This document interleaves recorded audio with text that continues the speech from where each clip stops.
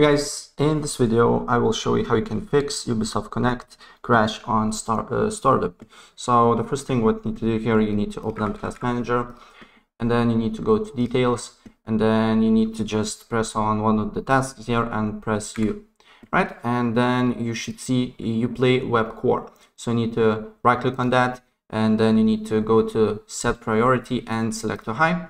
Change priority, and once you do that, then another thing that you can do here is to go to Ubisoft Connect shortcut here and then run this program administrator, and the problem should be fixed. And if it's not, then you need to open file location here, and then again here open file location. And when you are on Ubisoft launcher folder here, you should see this Ubisoft Connect application. So you need to go to properties here, compatibility, and then you need to make sure to run this program in compatibility mode for Windows 8.